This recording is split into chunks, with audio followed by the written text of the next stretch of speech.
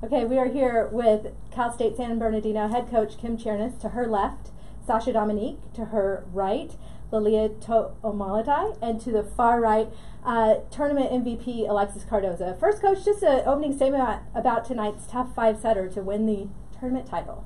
Yeah, it was really a great match. I mean, it was really fun to watch, to be honest with you. It was super high octane. I mean, there were some big swings being taken and some really dynamic defensive plays.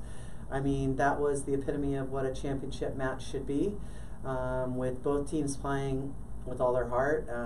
I thought that LA was really good. They had some inconsistencies. I know their coach was probably, hoping they could even that out, because when they're good, they're very, very tough to stop.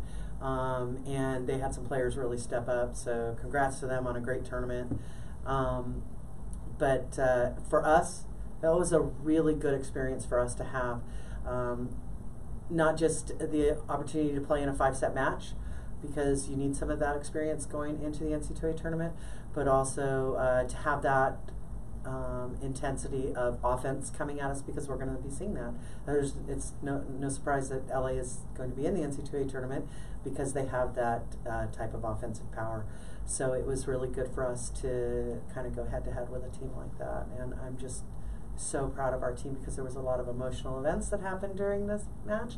And to be quite honest, I checked out for about 10 minutes because I was a little bit rattled about that. But this team, they know how to take care of themselves.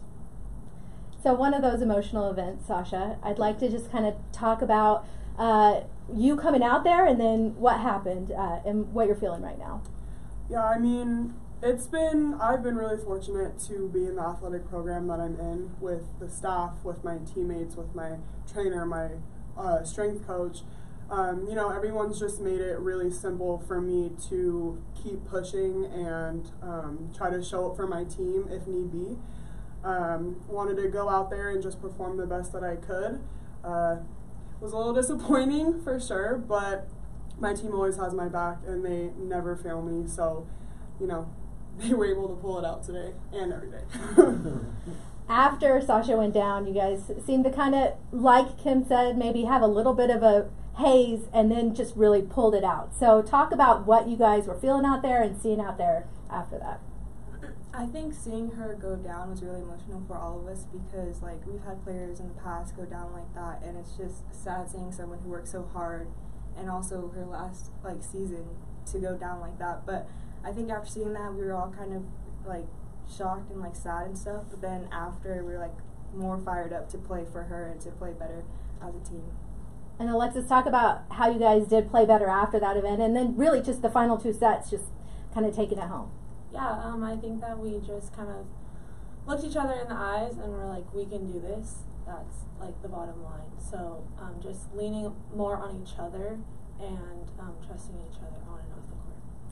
And this was your first 5-setter of the season, really your first 4-setter of the season.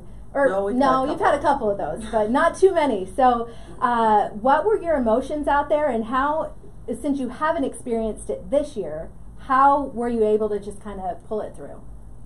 It was nerve-wracking, but really exciting too, because at this point in the season, everyone's playing with their hearts and going all out. So going to the 5th set really opened our eyes up to see that people can push us to the 5th set, and also that the past 2 weeks of practice, we've been working on 5th set situations. So I mean, tonight we really got to show what we've been working on. And if I may chime in, we also talked about during timeouts and during the intermission when we change sides.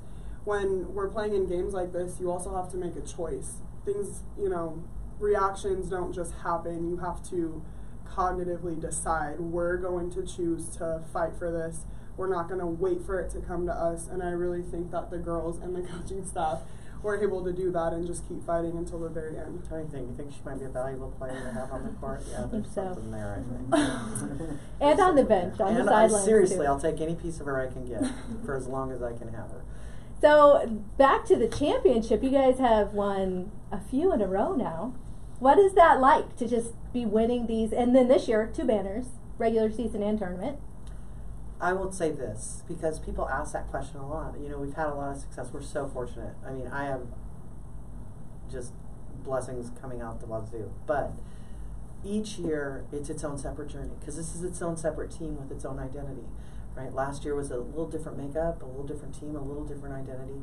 So every year, it's its own thing and its own special thing. So the story behind the banners for this year are completely different than any other year, and so they're really unique and really special. So it's really a cool thing, and we love bringing this positive, vibe to the campus too, and to our athletic department. Our soccer team won today, so we love to be able to have as many teams be successful on campus as possible, and if we can add to that, that's great.